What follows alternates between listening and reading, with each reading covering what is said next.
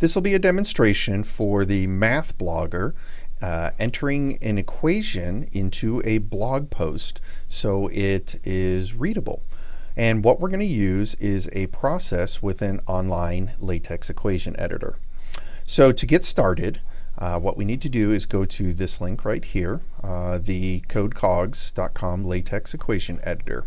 Once you click on that link, you're going to be presented with this very robust equation editor. So in here, you would add in your functions, trig, logs, limits, operators, and whatnot to create your equation with your numerical values and other stuff. So I'm just going to do an example.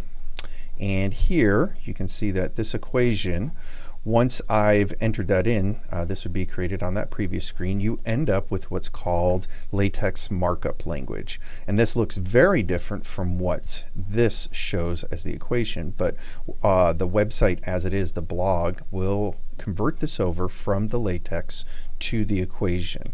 So what we do is we've created our equation in that previous screen. It should look like this. And we want to go to the bottom of the screen and make sure we're on LaTeX and select and copy this information.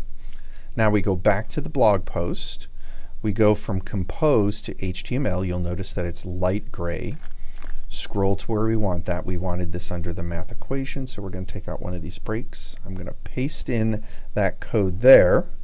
Go back to compose.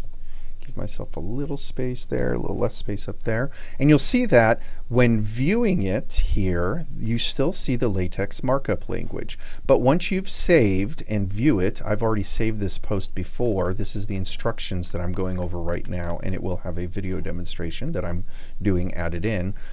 You would click Save. I'm going to click Update.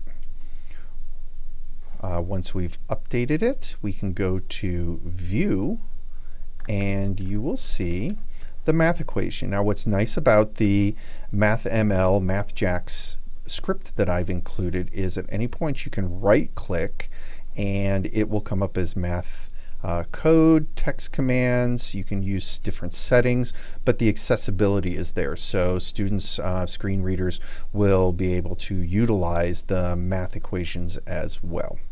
So if there are any questions, please let us know.